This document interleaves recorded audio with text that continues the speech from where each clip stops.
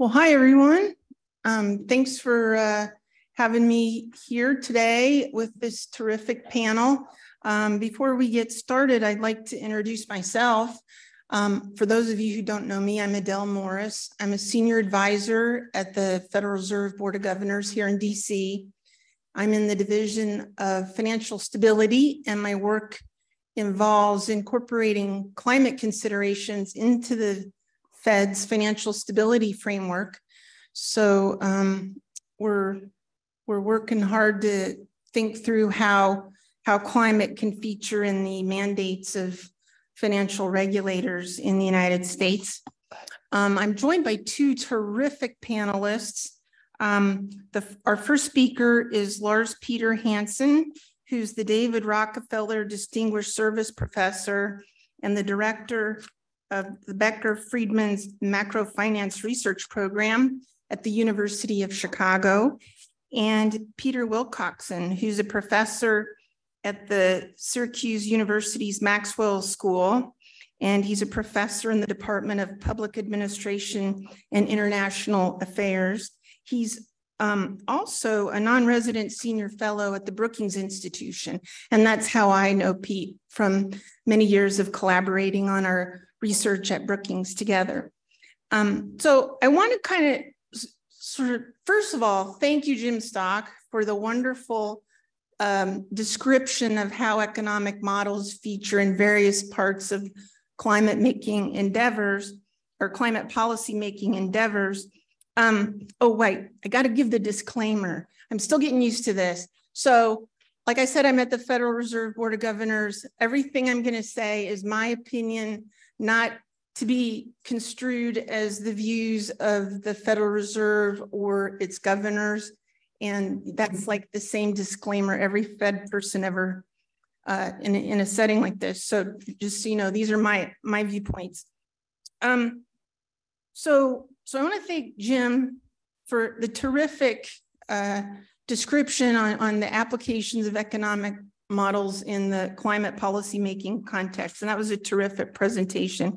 I'm going to kind of give you the research edition version of that, like how are academic researchers using economic models in this space? And there is a tremendous amount of overlap because, you know, economists and others go into climate and energy economics in part because of the compelling policy questions. So there are many overlaps in the applications of economic models. And the same principles apply. You're using a model to ask a question and explore potential outcomes. And these are all, you know, projections of the future, forward-looking analyses, which is really important, as we know in the climate realm, where past is not necessarily prologue. And what I want to do is kind of relate what you're going to hear from Lars and Pete about their work into that kind of nice chart that Jim gave us, but sort of the research edition of it. So at a very high level, we can use economic models to explore really basic fundamental questions about how society allocates resources. So one of the things you're going to hear from Lars is it in the category that I would describe as how should society allocate resources across the different parts of the climate challenge? So there's so many parts. There's the market failures of the greenhouse gas emissions that are unpriced and the public goods associated with fundamental technological research and development, for example, in low greenhouse gas technologies. You've got issues around adaptation and reducing the damages from climatic disruption, maybe raising roads, for example. And then you've got questions that relate to other parts of social science, including diplomacy and how to manage the distributional outcomes of climatic disruption and climate-related policies, both domestically and internationally. How do you leverage US action into action internationally? So what Lars is going to talk about is using those models at the very highest levels to think through how various dimensions of uncertainty in the climate challenge can affect the optimal mix of emissions abatement and research and development. So it's not like Congress necessarily does that explicitly, but implicitly society does make those trade-offs. And it also depends, like, how do you think systematically about uncertainties? And how does your answer depend on the quality and magnitude of risk aversion? And how much do we care about those risks? So now let me relate these things kind of into the rest of the workshop that you've some of which you've already seen, but we'll continue today and tomorrow. We've heard about how the question of how does climate affect the most likely projection of GDP, and there it's a forecasting application. This is a special kind of projection where we're trying to decide what's more likely than something else, and what does that depend on? And it's kind of a challenge here because climate hasn't necessarily featured in that literature very much yet. And if you're interested in kind of that literature and papers adjacent to that, I do recommend that white paper that OMB and CEA produced. And it has a really nice lit review in there. Session 3 today, the question's gonna look at the question's gonna feature, what are the potential monetized damages from a disrupted climate and acidified ocean? I would put that in that category. I don't know if they're necessarily going to look at ocean acidification, but those social costs of climatic damages are a well and currently actively being developed direction in the research. Some of the policy applications are quantifying those benefits of avoided damages when we're analyzing the net economic benefits from a particular emissions abatement policy. And this work can also inform the optimal policies for adaptation. How do we allocate across the different climatic damages to optimize how much we can avoid damages in the future by various investments? So there are many dimensions of that research and different kinds of models that go into it. We'll hear a little bit about that this afternoon. And of course, there's other aspects of those costs, not just their aggregate, but also how they're distributed across households by income class and other demographics, by regional disaggregation, and both the spatial and the temporal dimensions of those climatic damages. And all of those are interesting to researchers and to policymakers. So in session 4, perhaps the operative question would be, how might the economic and environmental outcomes of different policies emerge, depending on what those policies and other assumptions that apply? So for example, the key application that we talked about or that Jim talked about in his keynote are, the macroeconomic outcomes of potential policies. And as we know, there are many other outcomes that policymakers care about, and the researchers in this literature generally want to be supportive of quality policy design and implementation, right? What policies are going to be most cost effective, most equitable? How do you strike trade-offs across those two different policy objectives? How do you design a policy so that it can address, something that might be a concern to particular stakeholders or some challenge to the policy design? Maybe you're concerned about trade exposed industries, or you're worried about low-income households. And researchers like to contribute policy design ideas that can support a functional policy discussion, both in Washington at the state and at the state level, but also in international agreements. So some of the outcomes that feature in those models that are used for policy and analysis include obviously the macroeconomic variables, but also those distributional outcomes, sectoral outcomes, trade, labor market outcomes, and outcomes that relate to the co-benefits, such as air quality, and outcomes that can reveal things like unintended consequences, where you may be thinking you're helping one industry, but you're inadvertently hurting another industry, or something to that effect. And in general, the way we use those models is we're comparing a simulation of a future that doesn't have a policy in it with a simulation that does have the policy in it. So you need to have a model that can simulate the relevant policy and the variables of interest. So the research, I mean, there's so many aspects to the research in this area.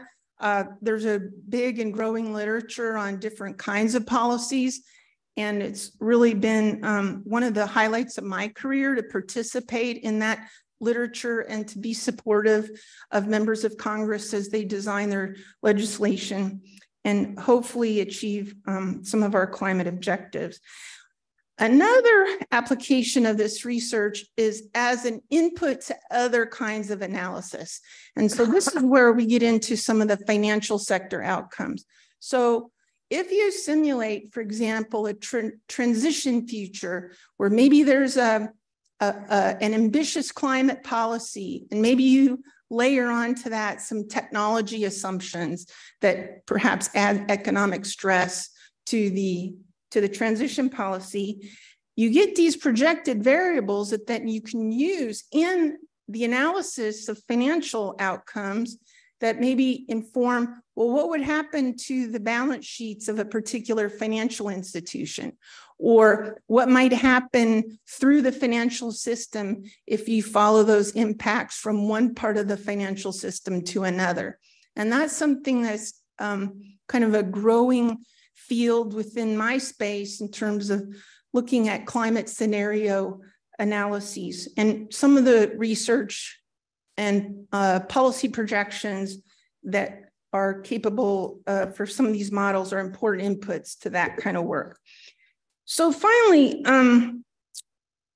so this brings me to Pete's presentation, and his work is, I think, solidly in that class of models. He's going to talk about the G-cubed model that can be used for some of these policy analyses and also as an input potentially to some kinds of financial scenario analyses. And finally, there's a separate class of models that we haven't talked about too much, which are very specialized and they focus on a particular sector. Maybe it's land use or transportation or just the power sector or the energy sector, maybe more broadly, but not necessarily the macroeconomy. And these are really important to analyze, specialized policies. For example, you want to know the outcomes of a refrigerator energy efficiency standard. Well, you're not going to use a macro model for that, but you're going to need a specialized model. And researchers contribute to that literature, as well as the federal agencies that might be involved in those kinds of policymaking. So now how are we going to bring that back to the topic of the macro models for today? So I think what you're going to hear from Lars and Pete is going to help us think through how long-run economic growth can depend on how we address the climate challenge. Like these models and their insights can be inputs to some of the factors that go into macro modeling. And from Lars, we can think through how we address the climate challenge can also influence long-run factors, especially given the kinds of uncertainties that we face. And in addition, I think the kinds of model that Pete's going to talk about can help us understand the range of potential transition outcomes. We know that long-run growth is going to depend on our transition policies. And because those have great uncertainty, it helps us to evaluate a range of potential scenarios. And these are the illustrative of the kind of tools that can do that. So with that, I'm going to turn to Lars, and you can load up his slides.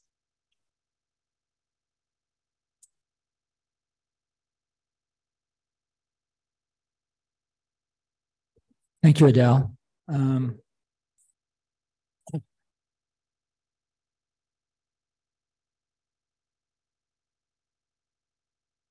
to do something to load up the slides. Oh, there they are. Good. Thanks. I appreciate this opportunity to speak and talk about research topic that I've been very fascinated with for several years now, and it's carried over to a variety of contexts, including in the last few years climate economics. So just I'm going to be talking across multiple papers, and from the climate side, climate economic side, I have collaborators. Mike Bardette and Buzz Brock. I also, there's inputs from this from decision theory, and I have decision theory collaborators from multiple sources, which are also listed here. Decision theory is a way to think about what prudent decision making is in complicated, uncertain environments in ways that are sensible or prudent. I'm reluctant to use the word rational because it's loaded, especially when you get very complicated environments. But anyway, those tools turn out to be very, very valuable.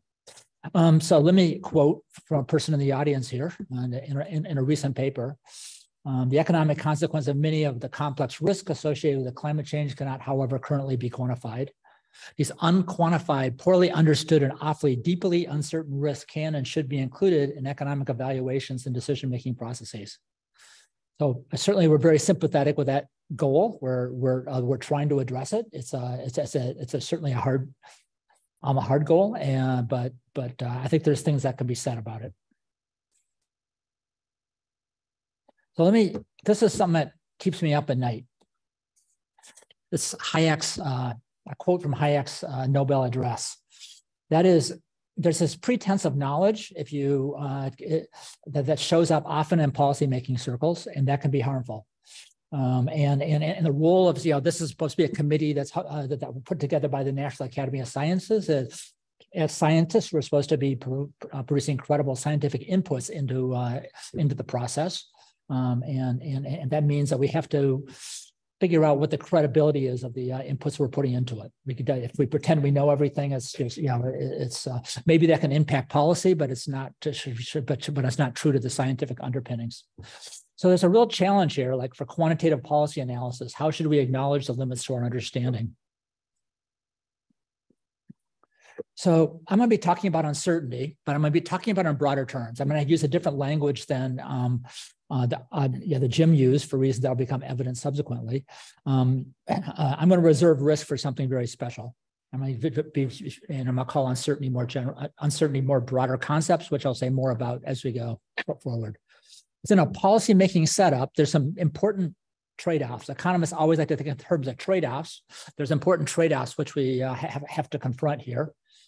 When we have multiple models are on the table, how do we assign weight to best guesses versus potentially bad outcomes? If we just go for best guesses, we miss the possibility of something bad happening. We focus only on what's bad, then you don't get up in the morning, you just give up. So there's this trade-off about how you kind of worry about both of these things, and that's very important.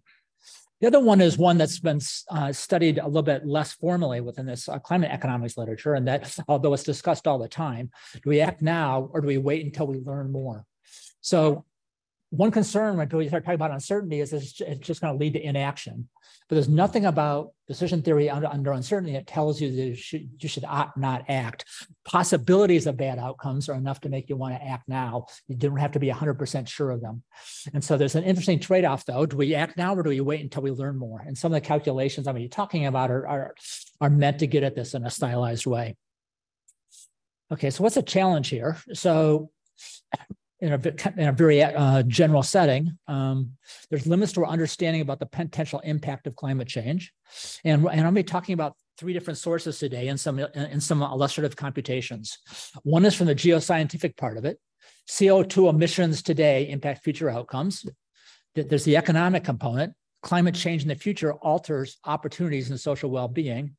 And the third piece of this is research and development invested today may eventually lead to economically viable, clean technologies.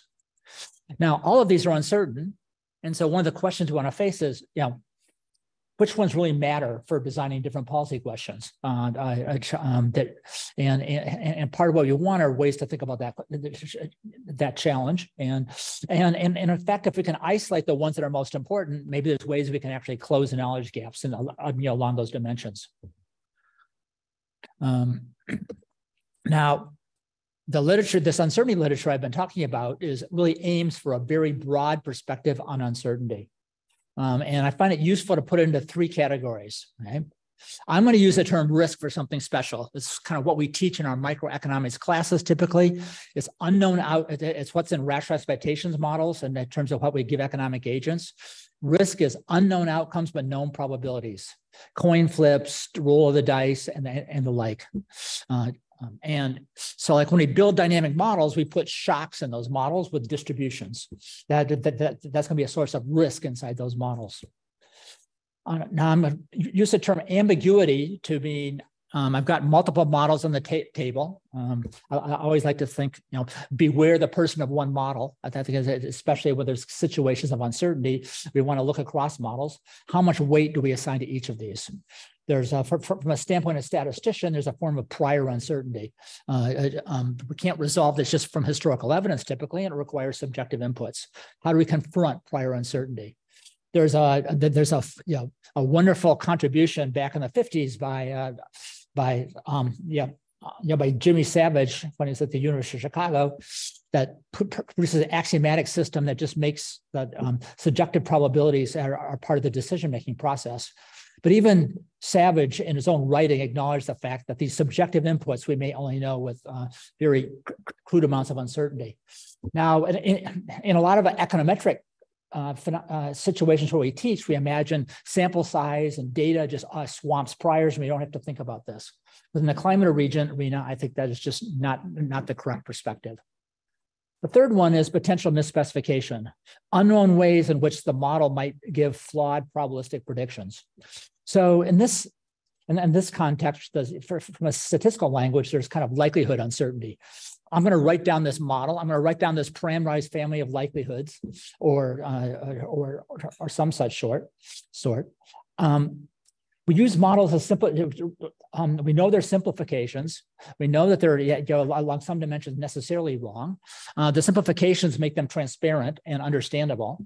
But then, how do we use them in sensible ways? And the 3 components of uncertainty, I often think of this one as the one that is hardest to wrestle with, but perhaps in many respects the most important one. Now, this decision theory is going to include formulations that are explicitly dynamic, recursive, can be implemented with dynamic programming type methods, because if the methods that come out aren't tractable, they're just not going to be very valuable to us. And the way I think about this is it suggests better ways for doing uncertainty quantification for dynamic economic models used for private sector planning and government policy assessment. Now, we can go through and characterize the uncertainties and their magnitudes, but at the end of the day, not all certainties are going to matter. And so what you want is a framework that allows you to figure out which uncertainties are really critical to the question at hand and which ones don't matter very much. Yeah. So basically what we're aiming for is these tractable methods, and we want to isolate the impact of uncertainty on climate policy and outcomes, assess it, and then isolate the form that really matters. Right. So roughly speaking, I would love to give you all the mathematics behind this, but I think in 20 minutes, that'd be a bit extreme. It's a way to navigate this uncertainty. We want to allow these models, there's ambiguity, there's going to be in practice misspecified. We want to use them in sensible ways. And so what we're going to set up for ourselves is basically a very extensive sensitivity analysis, sensitivity over quote, these ambiguity or these prior, sensitivity over likelihoods and the like. We still want to use the tools of probability and statistics to limit the type of and amounts of uncertainty. But we also put the following question on the table, which is not usually talked about in policy settings, but anytime you open the door on uncertainty, it kind of has to be there. Aversion. How much do you dislike the uncertainty about probabilities over future events? You can't really address a prudent policy problem without putting this on the table. And we as scientific researchers, the thing that we can do is trace through the impacts of these different aversions to policy outcomes. It's not our job to tell society exactly how averse they should be. It's our job to explain what the consequences are of those aversions. Then finally, the implementation is you got to target these components which are most adverse. That comes out of the whole kind of computational solutions of the models. And And part of an outcome of this is a robust adjusted or uncertainty adjusted probability measures. Basically, we have uncertainty about the probabilities. We're going to produce these uncertainty adjusted probability measures that are going to be that are pertinent for valuation, along with the design of robust decision rules. So along with working out these decision rules, we're going to back out these probabilities. These uncertainty adjusted probabilities are the ones that are pertinent for valuation. So they help us think about uncertainty quantification to address two questions. How much uncertainty aversion should we impose? There we can do trace with this, this sensitivity I talked about, and which one matters the most. So social valuation, there's too often discussions of in kind of cost benefit analysis, looking at local valuation, have these discussions, what should the discount rate be? If you're in a stochastic environment, you need to do stochastic discounting in order to do these marginal valuations. And the same is true if you want to even compute optimal Pavlovian taxes.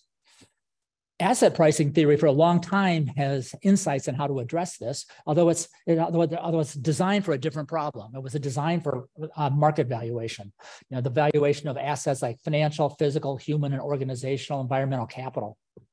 But with each of these assets is a prospective sequence of net payoffs or investments. You can apply these same tools to social instead of market valuations, because we think about if we're going to emit carbon in the atmosphere today, there's going to be this social adverse cash flow that comes out.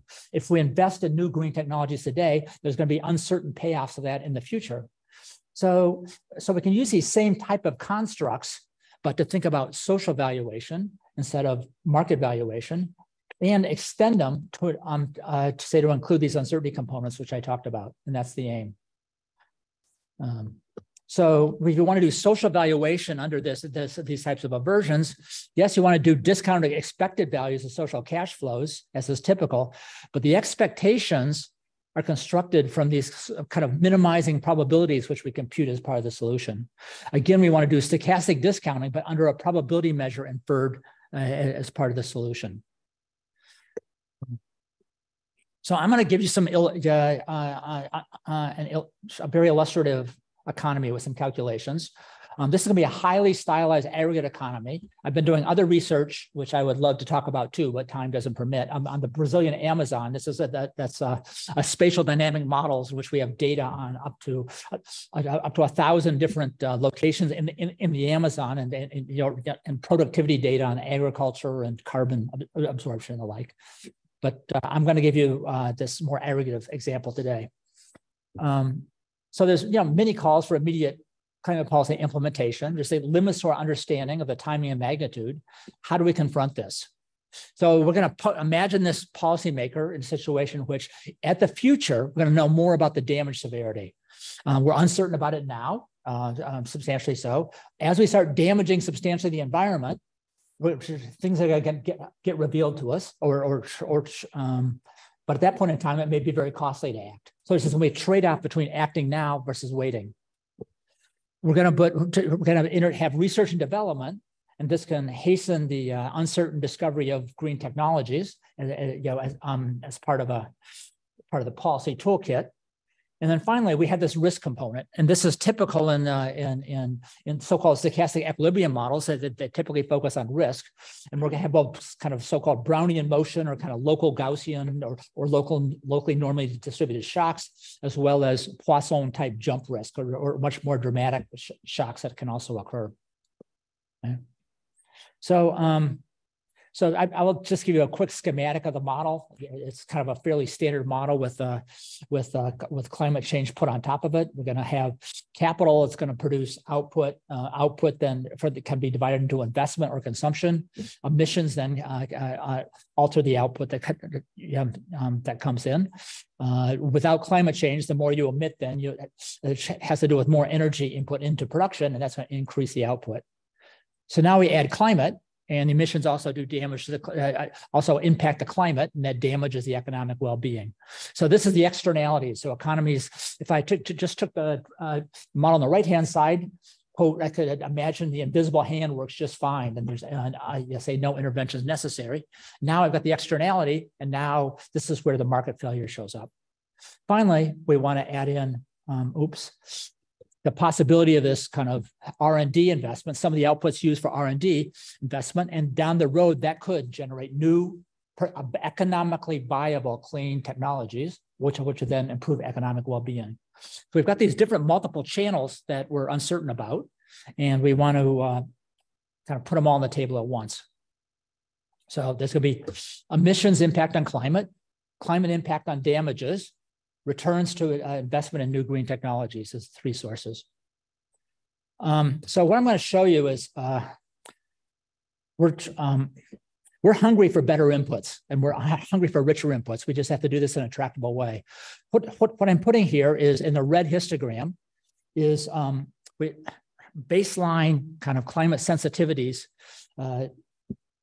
Basically, if you look at pulse experiments from climate models, roughly speaking, you get a peak impact from emissions after about 10 years, and then things start flattening out. This is kind of where things flatten out, looking across models. And so this looks over about 144 different models in terms of that mapping, and then the red histogram just gives you some initial statement about that dispersion across models. Now, I could call that histogram priors if I assume all models are equally likely or equally plausible. You may not want to be convinced that that's a relevant subjective prior to put into this, and you may allow for tilting. Okay, and so once you have ambiguity over that weighting, there's going to be this notion of shifting the distribution. And since we're looking for a theory of caution, you're going to shift things to the right. So that's going to take this blue, the red histogram, and make it the blue one. It loads things up a little bit more to the right. And I've got a case where less aversion and more aversion. The more aversion I have, the more I'm going to shift that distribution. So that minimizing distribution used for valuation is given by the blue histogram. And that's a cautious adjustment because we really don't know how to weight these 144 different models. Next one, I'm going to put a stylized model of damages. I'm going to put a temperature anomaly at 0.5. As in carbon budgeting, we're not going to fall off a cliff here. Instead, their damages are going to be realized. Now, I'm showing you the whole trajectory of possible damages from the upper bound, which is the more typical Nordhaus numbers, to more extreme ones that are more like Weizmann style numbers. But we're going to be unsure about that curvature. Once we cross this threshold, though, there's going to be some Poisson event that gets triggered. Then we're going to know about that curvature once you start damaging the environment much more. So this is the counterpart to a kind of combination tipping point between the kind of climate and economic systems. It's a completely highly stylized the description of the uncertainty, where again we're happy to put in richer type specifications. But now we don't know whether that anomaly is going to be at 1.5. Or it could be at 2. It could start at 2. So there's uncertainty about where that takes place, and we've got this kind of so-called Poisson intensity that increases with temperature that's meant to capture that uncertainty. So there isn't a big event in this model, this realization of this damages, and the other big event is going to be the realization of a new green technology based on R&D investment in part. So we don't know what the original how much damage curvature there is. It could be good news, it could be bad news once we get to once we cross this threshold. The red line is the case where we're treating all these different, we've got like 20 different curvature curves. We're treating them all equally likely. And then the blue one is once we start thinking about, well, I'm not so sure about that, about that weighting. Under less aversion, you see the modest adjustment. Under more aversion, then that becomes more extreme. There's a bigger push to the right, as to be expected. And then we also have calculations I don't have time to show you about what happens once that gets realized. Then it could be good news, and so versus bad news. So there's kind of heterogeneous responses once the information is realized. Okay, so I'm just going to show you a few of the outcomes here. We've got 2 assets, social assets here. One is the social value of the stock of R&D. So we're investing in R&D every period or instant in this particular model. There's going to be there's going to be a stock of R&D, and that implicitly becomes valued. So this shows you the adjustments. So this is in a log scale, the adjustments for the social value of R&D. Neutrality says that I'm going to basically return to the baseline. I'm just going to ignore it. I'm just going to go with the baseline probabilities. And then if I have less aversion, I'm going to move it up some, and then more aversion, even more. So remember, this is a log scale, so we're thinking about kind of proportional adjustments here. But these look quite modest, but I'm gonna get back to that in a moment. Now I can put in these three sources of uncertainty: climate, damage, and technology. For this calculation under the modest aversion, really what matters here is what matters the most is clearly the technology aversion. The other two are much less consequential. Now, these should be stochastic simulations. We have to figure out the right way to do them, report them. I mean, we know how to compute them, but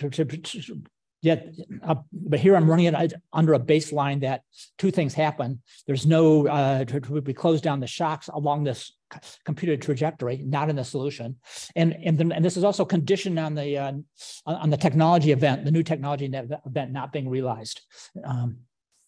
Which is also, there's some probability that happens as well. So we have probabilistic adjustments for all that. Now, these adjustments says, what's the big deal? This seems like it's nothing. Well, it turns out that even these seemingly small amounts of changes in the social value of R&D have a big impact on the robust R&D policy.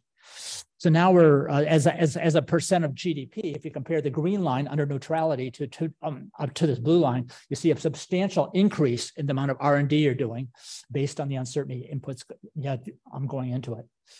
And again, what's driving all this is the technology uncertainty. Of course, that's special to the inputs we give into it, but this helps us think about which one really matters for this calculation. We can also look at the kind of social cost of global warming. Again, these are on a log scale. These adjustments, again, look somewhat modest in terms of the valuation. But again, the thing that matters here is the technology aversion. So the big deal so far is in the R&D investments, and they're very sensitive to the uncertainty. Finally, carbon emissions. So here are the implied carbon emissions. Trajectories. And again, these are conditioned on you're not realizing the new green technology, which of course would drop down to zero. And again, I'm just kind of so under more aversion, then you're going to emit less carbon into the atmosphere. Okay? And kind of technology aversion is kind of the big deal on these particular calculations. So basically putting technological considerations on the table are very important to these calculations, and the uncertainty inputs into those also matter in a big way. Let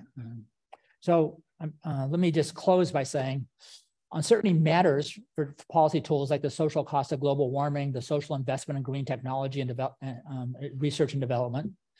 Understanding the sources, broadly conceived used by the private sector and governments, will make economic policy all the more effective in our views. There's a variety of other things I'm happy to talk about, but time's up, about computational challenges, how we can push the simple model into ones with much more heterogeneity across space, which we've kind of done in our Amazon project and the like. But we'll reserve those conversations for some other time. Thank you. Thank you so much, Lars. We're going to go straight to Pete. So write down your questions for Lars, and we'll start the Q&A after we've looked under the hood of the G-cubed model.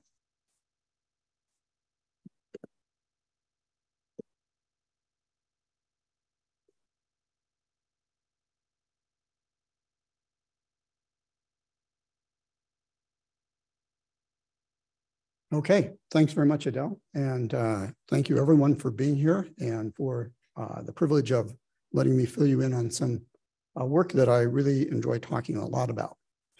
We're talking about a lot, okay, it's afternoon. Okay, so my topic is going to be talking about multi-sector climate energy models. These are generally from the class of computational general equilibrium models. I'm going to use examples from my own work, including the G-cube model, on which Adele and Warwick McKibben are close collaborators, and also my work with Dale Jorgensen, Mun-Sing Ho, and Dick Gettle on the iGEM model, which is a model of the United States.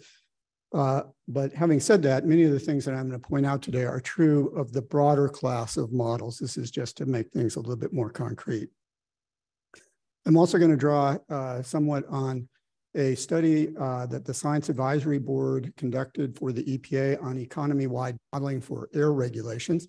That was a very detailed scientific review of the landscape of computational general equilibrium models. And it has a lot of helpful insights for today's task as well.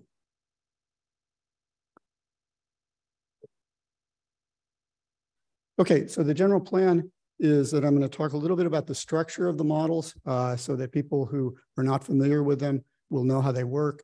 I want to highly recommend the white paper that has come up several times in the conversation today. It is excellent, very well written, and this will just fill you in a little bit on the details of how the CGE models that are discussed there work.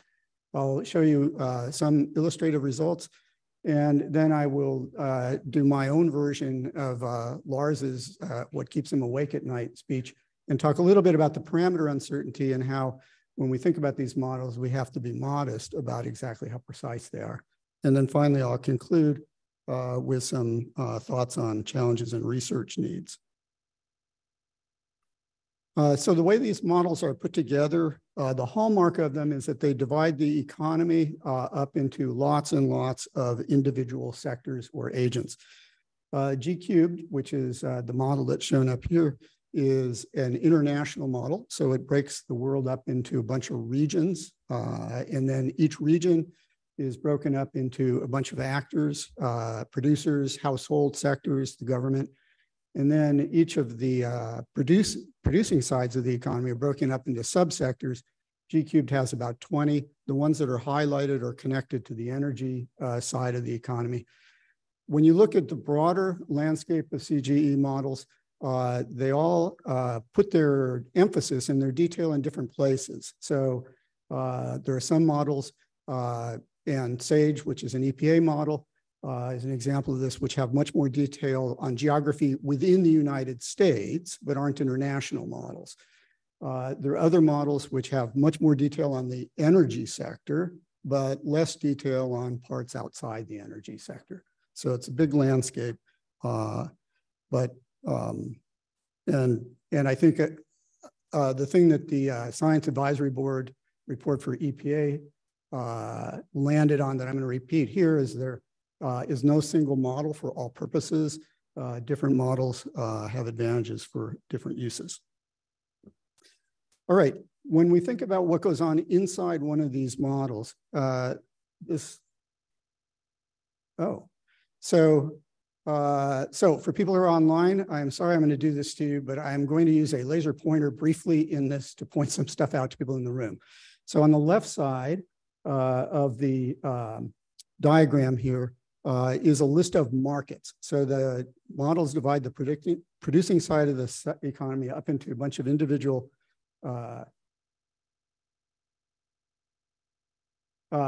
markets, each represented by a row in the table. The top part of the table are the markets for which there are private sector producers, and there are 20 sectors in G cubed, so there are 20 rows, one for each product. The things at the bottom, for people who don't do this all the time, are primary factors, labor and capital. Those are not produced by individual firms. Instead, they're supplied by households. Then there's one column for each agent in the economy, somebody who buys things. So there are 20 industries in G cubed. They all buy things, intermediate goods. And then there are final demand sectors, consumption for the households, the investment sector, government spending, exports, and then imports. The key characteristic of all of these CGE models is that there are, the agents interact in all these markets. And the model's task is to find a set of prices that cause supply and demand to balance in each of the markets. Okay, getting down into more detail, each of the agents in turn is represented by a mathematical model of its behavior. So that the top part, the sort of overarching piece of the model is the definition for what objective the agent is trying to satisfy. So it could be minimizing cost. It could be maximizing utility, depending on whether you're looking at a household or a producing sector. And then the agent buys a lot of inputs, and they capital, labor, and also individual products, electricity, natural gas, transportation, durables. And the hallmarks of these models are that they represent how agents are willing to substitute one input for another. So those 3 green circles in there represent substitution elasticities, which are estimated from historical data and try to capture how each of these agents is willing to trade off goods in the bundle, one against the other. So we're trying to pick up how they react, particularly to price changes. The parameters, the green parameters, are estimated from historical data, and then also from historical data, we get inputs, or we get information on what people's patterns of purchases actually are, right? So what fraction of people's budget do they spend on energy? How much do they spend on agricultural products, durables, and so on? Now, these models are also where climate comes into the picture. So these models that I'm talking about here have been used for studying lots of different kinds of environmental and climate policies. And when we want to introduce climate into them, one of the ways that it's done is by introducing reductions in productivity in the industry. So if we think that agriculture will be harmed by lower rainfall, we can reduce the productivity of the agricultural sector by changing parameters within this model. These models have also been used for looking at other kinds of environmental impacts. So looking at changes in conventional air pollution, which changes mortality rates, which changes population and effective labor force. We can also look at how morbidity changes labor force availability as well. And then finally, there's less work that has been done on this, but some of these models have also had environmental amenities introduced into the utility function for the agent, so that improving the economy or improving the environment is actually valued by the individual agents and increases their benefits. Okay, a critically important thing for thinking about climate is the behavioral links between periods. So many, but not all CGE models that are used for studying climate policy have forward-looking agents, forward-looking firms that think about how their investment decisions are going to affect their future cash flows, forward-looking households who think about how their consumption and savings decisions today are going to affect their future utility, their future ability to consume. For climate modeling, this is extremely important. These particular decisions, investment and saving, are prima facie intertemporal decisions.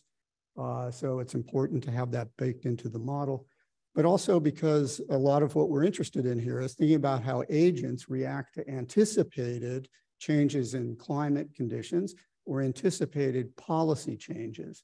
And then finally, we're also going to be interested over the course of thinking about macroeconomics and climate in thinking about how agents respond to policy risks. So this is something that is involved in what Lars was talking about, but I don't think he mentioned explicitly. But when you think about putting incentives in place like the IRA, an important thing to keep in mind is whether agents believe you're going to stick around and actually continue to provide the incentives that the legislation puts forward. Because if they don't, if it's something like a production tax credit and people don't believe it's going to be there, they're not going to invest because they're looking forward and they think the policy may not last. Okay, in these models, I want to circle back to the main topic of the workshop today and talk about macroeconomics. What drives GDP growth? So a lot of models that are used, Adele mentioned, that are used for studying, for example, the energy sector, take GDP growth to be exogenous. It's just put in it by assumption. CGE models build GDP up from components, either on the income side by adding up what the returns are to labor and capital, or on the expenditure side by adding up what the value is of what people spend on final demand. So we build these up from the individual behavior, the components of the model. And the things that typically drive GDP growth are things that we've talked about a lot today, but just to emphasize how they interact with the model is labor force growth is very important. That's usually exogenous, although not always. Capital formation is critically important. That's usually endogenous in the model. Productivity growth varies. Some models treat it as exogenous and base productivity assumptions, sometimes at a very granular level across industries on historical data. Other models have endogenous submodels that determine productivity growth as a rate of, as an outcome of expenditure on R&D. Again, touching back on what Lars was talking about. In the short term, these models can also have GDP growth boosted or hindered by terms of trade effects for international models, or by employment or unemployment in the short run, which is unusual in GE models, but I will show you how it works in a minute.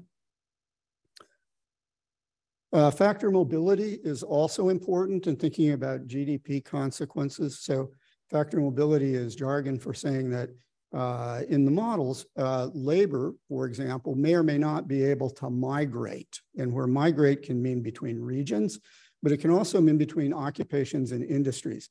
If labor is not very mobile, if it's fixed in industries, occupations, and locations, then the consequences of policies can often have, they can often have very long-lasting costs because people can't move to new industries very easily. Physical capital can also be immobile. Usually it is pretty immobile. It can be specific to regions or specific to sectors. This is really important because it's very hard to uproot physical capital, equipment, machinery, and so on from one industry and put it into another industry. Except for a few things like IT, there's just huge losses in the value of the capital when you try to do that. So these are important things to think about when you're trying to model the short-run impacts on GDP of policies. Okay, so I'm going to show you, just to give you a concrete feel for how the model works, a simple an example application. This is from an EPA workshop on transitional labor dynamics held a few years ago. And the thing that I'm going to show you is what happens in G cubed when we simulate a decline in productivity in durable manufacturing. And so what's going to happen in this simulation, to illustrate several points, is that I'm going to show you what the results are from reducing the level of productivity in durable good production 5 years in the future. So agents are going to know in year 0 that productivity is going to be the same through year 5, and then it's going to go down by 1% and be permanently lower. The reason that this is of interest today is that this is both how regulations are often simulated in these models by saying, look, we're going to impose a regulation on industry that's going to increase their cost, reduce their productivity. So you could think of this as anticipating a direct regulation rather than a price regulation. But it could also be thinking about a future climate impact that's going to reduce productivity in the industry. So I'm going to just skip over this mostly, but I'm going to just mention that most of what I said so far applies to general equilibrium models as a class. What I'm about to show you now really applies specifically to GQ because it has a bunch of features that are unusual for general equilibrium models. It was built initially to try to glue together key features of macroeconomics with general equilibrium, and it has a bunch of unusual features. So one of the features that it has, which is not universal in general equilibrium models, is that it has some agents who have foresight and some that do not. And there are a bunch of reasons for that, but it helps us do a better job of simulating the rate at which people adapt to actual policies in the world. It has sector-specific capital stock, so it's hard to turn a coal plant into a solar farm, for example, which not all, believe it or not all models have that feature. It has a very detailed treatment of financial markets. So we track equity in each sector, government debt, international debt, foreign currencies, money supply, central bank policies, and the risk premium on all the assets, which has allowed us in other studies to examine questions like what happens if people suddenly become more anxious about the rate of return on household equity, right? So if you're worried about people's homes losing value because they are in flood-prone regions. Also, nominal wages adjust slowly, so this model is not fully in equilibrium at all times. The labor market can be out of equilibrium in the short run, and it has full bilateral trade, which is very important for thinking about climate policy because the US is not a small island economy. and climate is a global problem. So what goes on in the policy world in other countries matters in the US. Okay, so what you see in this, so this is a tiny slice of the results that you see after this study. So this is showing you some outputs of the model in year 7 of the simulation. So this is 2 years after the decline in productivity. So there's just a snapshot in time. The graph that's on the left shows you the impact on output by the 20 industries in G cubed. And the durable sector is affected the most because we reduced its productivity and made its price go up. People buy less of it. It harms the US terms of trade because durables are an important export. It also reduces demand by a bunch of things that are upstream and downstream of the durable market, including, for example, the services sector. The services sector doesn't see very much output decline, but the services sector is where most people in the US economy work. And so the thing on the right-hand side shows you what happens to employment. It's a little unusual. It's a waterfall graph. So the height of each individual bar shows the change in employment in that industry, but each bar is stacked at the end of the bar that was to its left. So you can read it as a cumulative reduction as you go across the page. So this particular shock reduces employment in durables. It reduces employment in services. These are measured as proportions of baseline employment. So the size of these things are similar numbers of people. So there are a lot of people who lose their jobs in the services sector, even though the services sector isn't affected very much, and it's because that's where most people work. And then the investment sector, which is where construction is in our model, is also hit by this as well. That construct investment, and because durable goods are part of the investment good. One of the reasons I wanted to put this up here is that we are here to talk about macro, but a thing that I think we all have to always remember is that macro is not where the action is for climate, right? Where the action is with the individual sectors. It's with individual places. And so these things are going to average out to small impacts on GDP, but they're big impacts for people who work in the durables and services sector. Okay.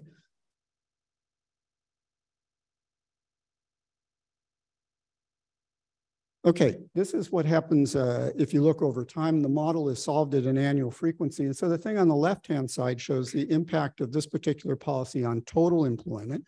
So you can see that employment is not very much affected by anticipation of this shock. There's a little blip upward as people in the model produce a little extra durable goods just before the productivity in the sector goes down, right? This would be producing a little bit in anticipation of an onerous new regulation. Then employment goes down a lot for the reasons that we just talked about through year 7. And then it returns as the wage adjusts. And by year 15, we're back to approximately full employment. Although what's happened is that the mix of where people work has changed, right? People have moved from durables into services. So it's important to remember that even though there's no net employment change there have been a bunch of costs of people having to change sectors, potentially having to change careers and maybe locations in the economy, geographic locations. Okay, what does this do to GDP and its components? The thing on the left shows GDP. The thing on the left shows consumption, investment, and net exports. It doesn't show government spending, which is an important part of GDP, but here it's held constant in construction of the simulation. So what you can see is that this particular policy causes investment to dip. That's the dash line because we just made investment goods a lot more expensive. Consumption stays level-ish, and then it eventually starts to dip. And the reason it starts to dip is because the decline in consumption reduces future capital stock, which reduces future income, and consumption has to fall as a result. Also, this deteriorates U.S. terms of trade, so it actually pushes net exports up as a result of that. Okay, and then the impact on real GDP is shown on the right. There's a big overshooting. The overshooting in this model comes about because we allow for there to be unemployment. Without unemployment, you'd see a smooth trajectory going from up at the top over to the long-term outcome on the right-hand side. All right.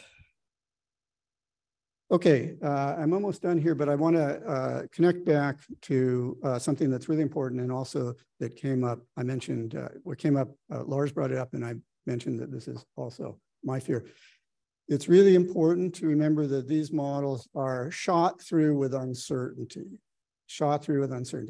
even when you try to build them really, really carefully using all the possible data and the best techniques in econometrics. So these are parameter estimates from another model, the iGEM model I mentioned earlier, which is a 35 sector model of the US.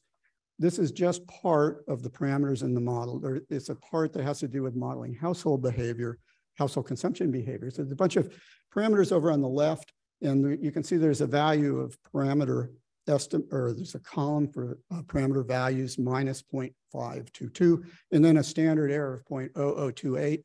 All of your graduate students would be so excited, right? Like that's super significant, right? Well, it turns out, first of all, in this context, that's a dumb question to ask, because this is the share of something that people buy in the budget, and there's zero chance of it being non-positive. But the standard error is actually bigger than you think. So it's the tip of an iceberg of the covariance matrix between the parameters in the model, which is shown on the right. And what we can do is we can take those covariance matrices and we can push them all the way through the model to calculate the uncertainty in the model's results, to calculate standard errors for the results. And so these two graphs are diagrams from a study that we did looking at how uncertain the model's results are as a result of parameter uncertainty. And this is setting aside all kinds of other uncertainty about the exogenous variables, the residual uncertainty in the equations because they don't fit very well in the specification Lars mentioned, climate uncertainty. This is just the parameters, the easy piece. The thing on the left shows you how much uncertainty there is in the long-term level of output in different industries. And in case you can't read it, the bottom, these are percentages of the base case value. So the axis on the bottom says 40. That's 40%. That means the standard error just from the parameter estimates in this model for our ability to predict the level of crude oil output in the United States is 40% of what we think that value is, right? If you imagine just drawing this as an error bar, that is huge. Most of it comes from uncertainty on the production side of the model. We did a decomposition into how production and consumption uncertainty manifests itself in different variables. The household uncertainties are in green, and the production uncertainties are in yellow, orange. On the right-hand side are uncertainties in the macro variables.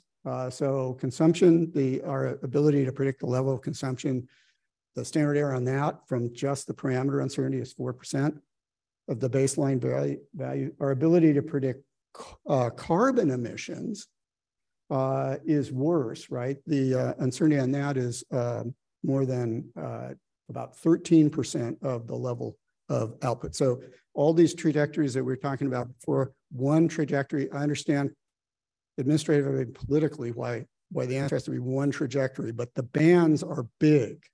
The bands are big on these things. Nonetheless, there is a little glimmer of hopeful light at the end of the tunnel. So the thing that we were really concerned about in this particular analysis was, do these uncertainties mean that we cannot say for sure whether climate policies actually help?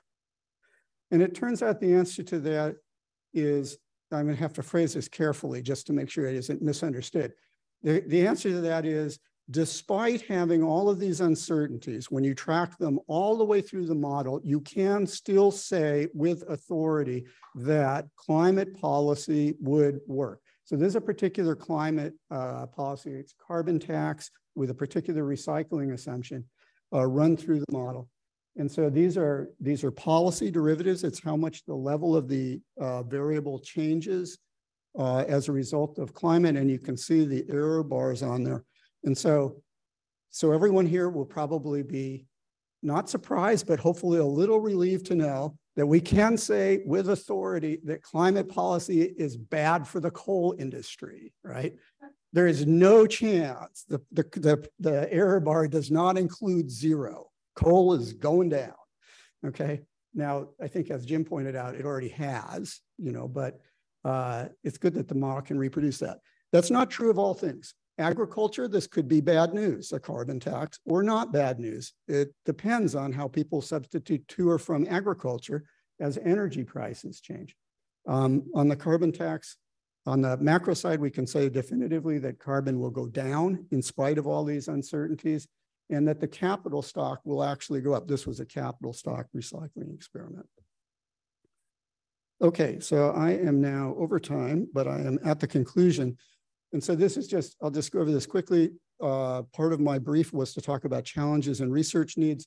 So for modeling transition policies, one of the difficulties is that we need a whole lot of energy sector detail, and it's difficult to get enough data on all of the pieces that you need of the model to build in as much energy sector detail as we'd like. On modeling climate impacts, we need a high degree of geographic detail because that's where climate impacts really show up. They affect different people in different locations. So we would ideally like to have a lot of geographic detail. And so just to skip to the bottom, one of the conclusions that came out of this EPA SAB study is that it is going to be necessary to link models and to develop better protocols for doing that. So we know exactly what happens if we try to link highly geographically detailed model of climate impacts to a more aggregate general equilibrium or macro model of the US economy. And then finally, we need to not oversell this stuff. So I put this percentages of baseline values up there just as a reality check. So when we're thinking about some of these changes that might occur to individual industries, it's important to think, are they going to be in the noise or bigger than the noise, right? In how we can do this modeling. So that is the end, and I will stop there. Thanks. Thank you so much, Pete. So we're going to open it up to questions. And while I load up the chat, I'm going to see. Or no, here, sorry. That's not what I want.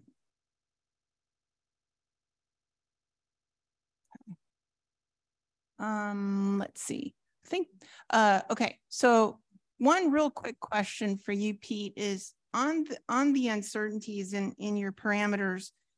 Can you tell us a little bit about where you think those uncertainties come from?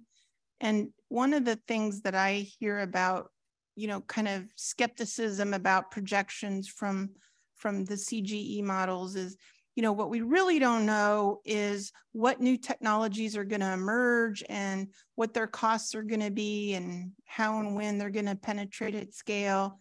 And I'm just curious, like, how do you respond to those kinds of questions and over what time frame you think technology uncertainties become important?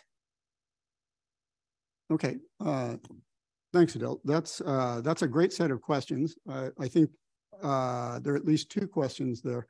And the first one is about where do the uncertainties come from that I mentioned. And so those are just they just come from the covariance matrix in the parameters in the model. So they don't have anything to do with technology. They just have to do with the fact that we have in the US, we have data since basically World War II, which is not a super long data set. We have a lot of parameters that we want to estimate.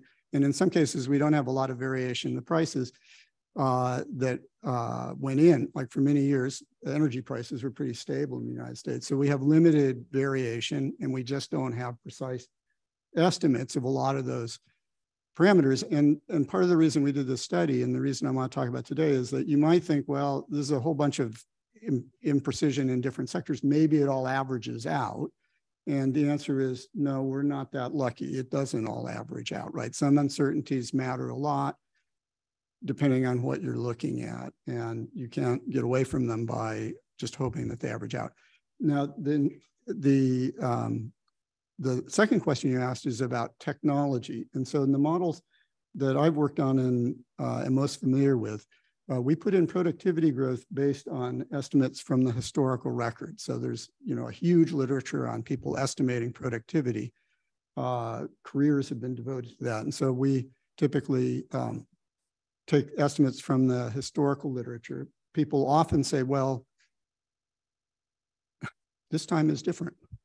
And so if you think it might be different and that productivity growth is not really driven by historical record, you can do scenario analysis, and people often do that, sensitivity analysis, and look at what happens.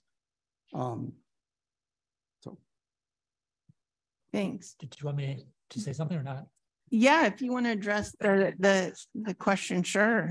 I can talk very briefly about the technology side of things. So for us, it's a very specific type of technological advance we're looking at, and that's a development of a new green technology that dramatically changes the whole production technology. And so for us, it's a rather abrupt discovery with lots of R&D going into it. There's other ways to have modeled it, and which would be much more smoother trajectories, and those would, it's certainly a place where we're looking forward to doing further work, but we have to input into that things like, these probabilistic specifications about the success of the technology. And then we introduce the possibility that that's misspecified and see what the consequences of that are. Great. Okay. So I'm going to start on I think Heather and then Galina. Thank you. Yeah. Okay, great. So thank you. What a great set of presentations. Thank you so much. So I have two questions, and I think they're both for Pete, but I'd love to hear you both on them. So Pete, you made a comment near the end that the action in the transition is really about sectors, places, jobs. And I think one of the things that we struggle with in all of this work is that because our tools are designed for a different kind of macroeconomic, a different set of macroeconomic questions, we're not able to use them to actually unpack what policymakers really, I think, need to know to do both fiscal and monetary policy, right? If you have inflation that's caused by supply chain challenges due to a clean energy transition, you might act in a different way than if it's caused by something else, for example. And so I just wanted to hear, how do we think about that? I'm coming at this from the policy perspective, but I'm curious as modelers, how you think about that question and how we could do better to unpack that more. Are there ways to show that better? So I wanted you to say a little bit more about that. And then my second question is, one of the things that we've struggled with in the Biden administration is that the policies that we're doing aren't what modelers model. And so when you say that it could be that this policy is effective, I'm like, well, yeah, but we're not actually doing a carbon tax. So I'm just curious how you all are thinking about incorporating the much more complicated set of policies. And it's not just that there's more of them, and they're more complicated, but they are being done in concert. And I think that is something that we have been really thinking about. And I'm curious on your thoughts on that as well, that it's not just one policy, but we are doing these suites of policies sector by sector. So those are my two big questions. Thank you. Thank you. So, I'll try to tackle them in reverse order. So, the very fine-grained nature of the regulations and policies are the reason at the end I concluded by saying that there's always going to be an important need for more sectoral detail and more technological detail in the model, because that's what you need to have the hooks for the policy to fit in. So more detail is always useful. In the short term, though, if you're working with a model which doesn't have as much detail as you want, people have lots of typically what people have done in the past for energy sector policies like that is to work with energy engineering studies from the energy sector to look at what would happen to energy technologies under some policy, like how fast new technologies would be adopted. And then we can map those into inputs that could be used in a reasonably detailed CGE model. I want to give a shout out to the EPA folks who are behind the SAGE model, because EPA has a very nicely done general equilibrium model, which is now for the first time being used for regulation, regulatory purposes, air regulation, which is, and they've had to grapple with a lot of those issues in building model. So you never have as much detail as you'd like, but there are ways to approximate it. The first question I think of as a reason, I guess, why I feel relieved to be an academic and to not be one of the people on the hot seat who have to respond to the executive order. So the executive order says we want to know what the risks of climate change are for the macroeconomy. And really, if we go out in the hall, we'll all say, well, the risks are to the microeconomy, right? It's the people who live on the coast or near a lake or who own property that's now going to be dry. And actually, from a career and working in general equilibrium model, I can tell you, if you don't already know this, that a lot of that stuff will average out. There are going to be, the reason I put up the thing about the changes in employment is that there are winners and losers from all these policies, right? There are going to be people who lose their jobs and other people who get jobs because of this. The net impact is going to be small, but the micro impact is big. And so going forward, I think we just need to always be sure, wherever possible, to communicate that the macro average is not the micro level of detail. Yeah, if I could respond to the last point, I think it's often the case that the macro impacts are smaller than the micro impacts. But in the case of climate change, I don't even know that we know that the macro impacts are going to be small. I think down the road they could actually be quite substantial. But I absolutely agree that that the way to go is to look at more kind of heterogeneous effect across regions, locations, countries, and the like. On the other parts of the question, in terms of monetary versus fiscal policy, I've written for the journal Monetary Economics a somewhat skeptical essay on the potency of monetary policy to address climate change and the limitations to what central bank policy is. I think really the important challenges are more on the fiscal side.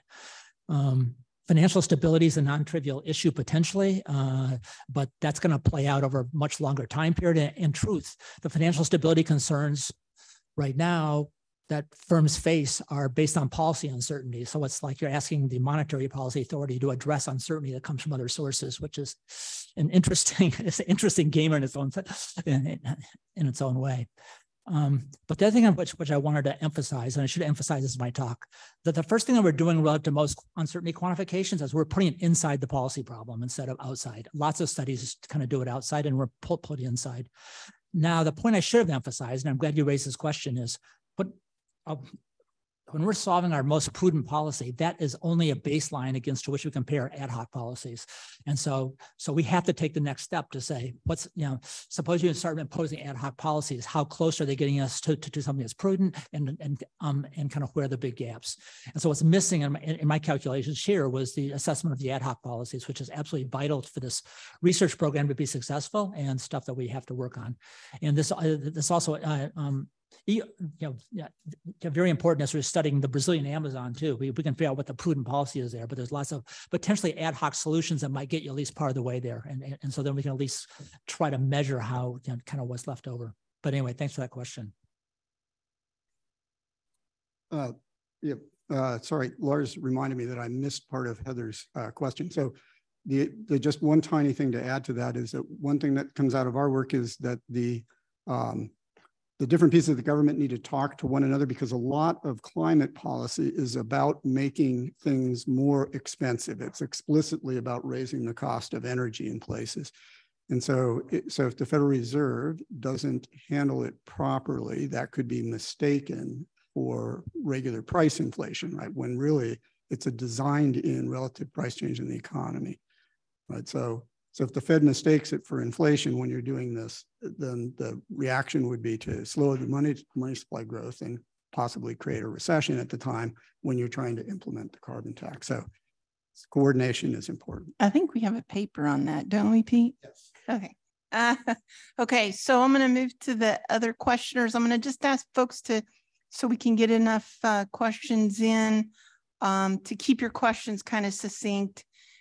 So we can take, let's take Galina and Fakhri together. Okay. You go first. Yeah, thanks. I have a question for Pete, I guess. It's a little bit, really two questions about agricultural sector. So you know, in majority of macro models, we don't have it, but for climate, I think it's the most vulnerable sector to climate risk. So we really need to worry about that. And one question I have is, for the US, how important it is in terms of the impact on crop yields, how that translates into the inflation and therefore consumption. And so just quantitatively, is that important enough for the US? And in that same context, how much of an adjustment are you allowing in the model for crop switching, for example, because maybe crop yields go down to zero, so I gotta grow something else. I can't grow rice in California anymore. And another question is about the emissions from the agricultural sector, right?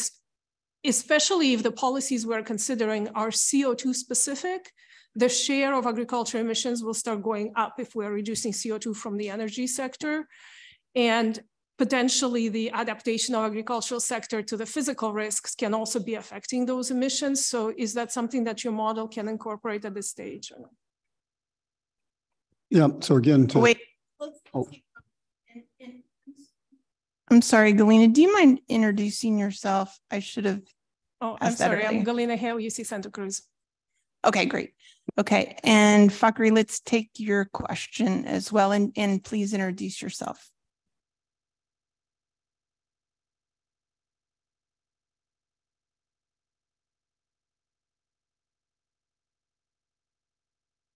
Okay, yeah. Thank you very much for the presentation. I'm Fakhri Hassanov. I'm from King Abdullah Petroleum Studies and Research Center located in Riyadh, Saudi Arabia. So my question is related to Peter's presentation, specifically speaking, related to G-cube model. So one of the slides showed that in the model we have labor sector has disequilibrium represented by unemployment. However, the other sectors, let's say real sector, fiscal sector, monetary, and etc., they are all in equilibrium. So I'm trying to understand. I much appreciate if you can help me to understand. So if one sector can have disequilibrium, and while other sectors are in equilibrium, then disequilibrium from the labor sector, again represented by unemployment, how can be accounted for other sectors? Because they have implication for other sectors. For example, if you have high employment, then government spending or fiscal spending can go up, or real sector can go down due to unemployment in certain sectors. So how can this disequilibrium emerging from the labor market can be properly accounted in the other sectors, but they are in equilibrium setup? Thank you very much. Okay, thanks. So on the agriculture pair of questions, I and my colleagues haven't done work on looking at the impacts of climate on agriculture at the level of detail you asked about, but if we were going to do something like that, I think we would reach out to one of the agriculture models to see what they have done, like FASM, and see what impacts they expect to happen. And then we would translate those into productivity shocks to feed them into the model and see what happens to the rest of the economy.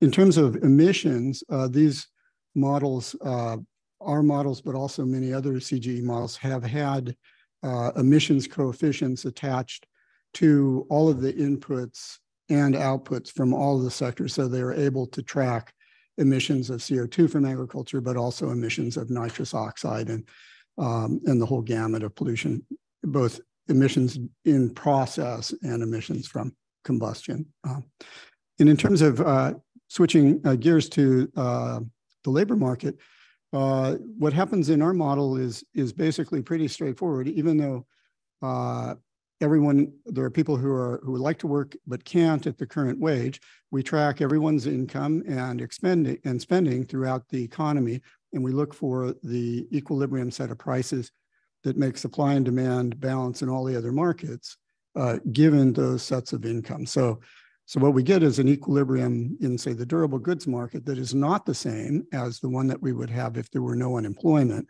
but we do get one where all of the accounting holds, everyone's expenditure is someone else's income. No one gets any income that doesn't come from someone else's expenditure. And we end up with basically an equilibrium that's conditional on some of the people not being working. Great, thanks, Pete. Lori and then Bob.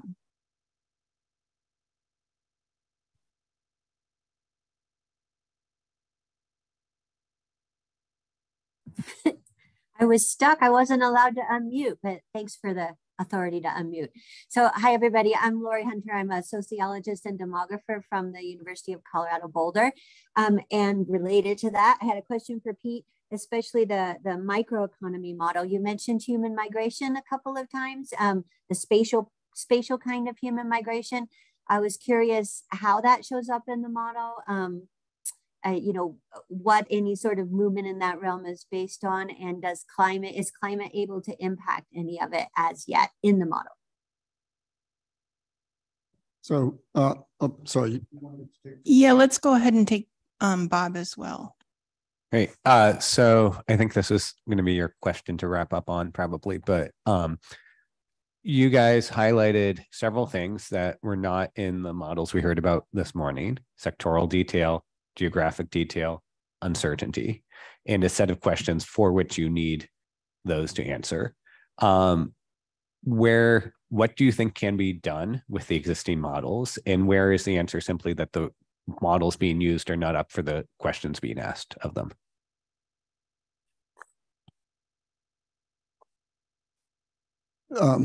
That is definitely a question to end on, but to go back to Lori's question, that's an excellent question. The models that I know of have not yet been used to model regional migration due to climate change as an endogenous process. It could be done it could be added into a model, but right now most models treat population as immobile between regions, and that's true even if there is climate change. In terms of moving forward, I think the white paper actually lays out a pretty good plan for how to move forward on some of these questions. I think it is not an easy thing to do. In some sense, GDP is just not the right thing for measuring this problem, right? An earlier question came up. We talked a lot about infrastructure and whether spending to raise highways is wasteful. And actually, it isn't wasteful at all. It's just not very well included in GDP, right? The reason it isn't included in GDP is we spend money building a highway and we don't charge anyone anything to use the highway. We give it away, right? So none of the benefits of highways ever appear in GDP, but not because they're not there. It's because the accounting doesn't include them. They appear indirectly in productivity growth. So and then environmental benefits don't appear in GDP. Investment is maybe not what you want if you're trying to measure welfare and GDP. So moving toward more detailed models and moving toward a more detailed representation of the consequences of policies than just looking at GDP growth is important, but it's going to be a big lift. Bridget, do we need to stop there? Could we have just like a... Yeah, go ahead. First, I want to make an amendment about the spatial models. My colleague Esteban Rossi and various co-authors have been doing models in which you endogenously move people around the world in order to address climate change. I worry that their cost structure isn't quite right. And the idea is we can always move people to Canada or Siberia in order to address climate change. What's nice about those models is the endogenous responses, and whether we got the migration cost right. Yeah, I think it really remains a very open issue. The same thing shows up in our models of the Brazilian Amazon, in which we're reallocating production activities over time and into different locations in ways that are socially prudent. And so there's a very important spatial component to those too. So I think there's lots of interest in this kind of spatial part of it, but it's I think there's much more important work to be done. Let's see. Robert's, I'm not trying to remember your question. It was about Macro models. Basically, what you guys identified, and your focus was on uncertainty, several things that were really not present in the models this morning. So how far can we push those models, and where do we need to tell for folks to see? So let me give kind of two responses to that. I think this idea about thinking about uncertainty in broader terms, all the way from misspecification, ambiguity can help frame uncertainty discussions more generally across a variety set of models, and that's not really confined to our setup here.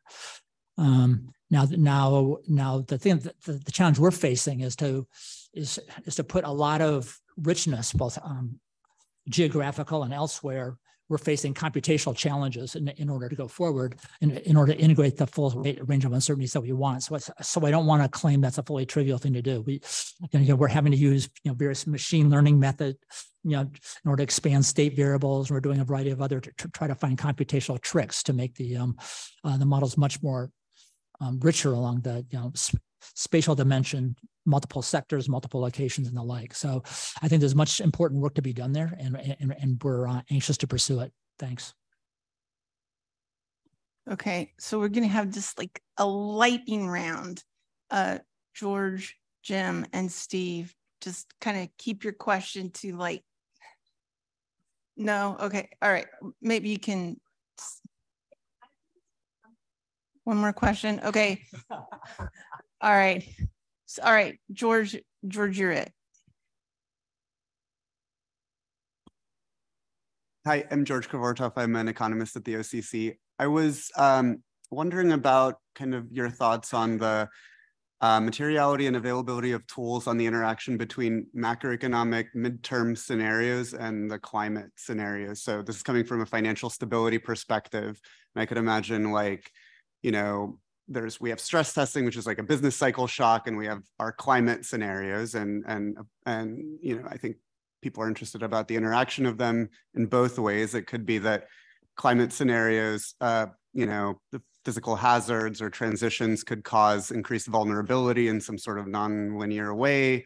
And then on the other side, a business cycle shock could cause like a delayed transition. So are the existing tools kind of up to the task? Are there additional kind of avenues forward? Just curious to hear your thoughts.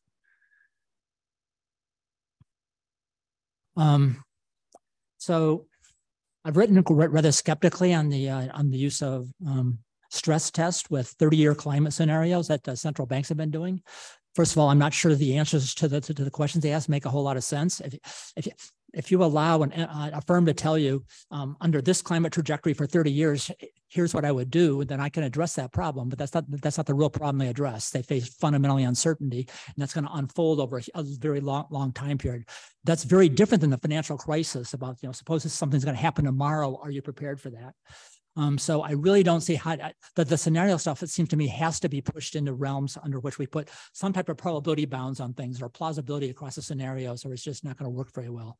And one of my concerns about scenarios as we go kind of put multiple inputs into it is there ought to be interdependence in those probabilities, and how we put those on the table becomes quite important. Like, imagine that we have uncertainty about emissions, but we also have uncertainty about damages.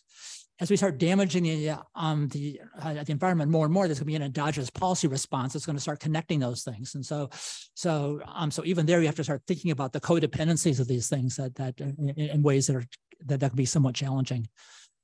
So I think there's some interesting stuff to be done there, but it requires a lot more thought. Thanks for the question. So please join me in. I'll just add a little bit that if you had to go forward with doing this now with existing models, I think there's a lot that can be done, but I think the key for understanding financial stability in particular is understanding asset holdings and having data on who owns what. Because for financial stability, the key question is, are the losses going to be concentrated in organizations or sectors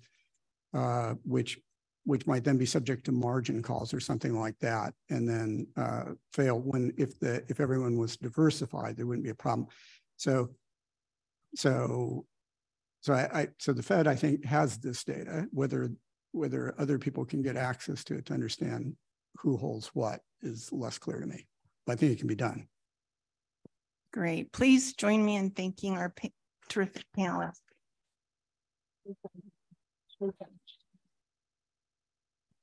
And we'll now open the Slido tab again for this session for folks to kind of discuss and add their ideas, additional questions, or feedback on the session's topic.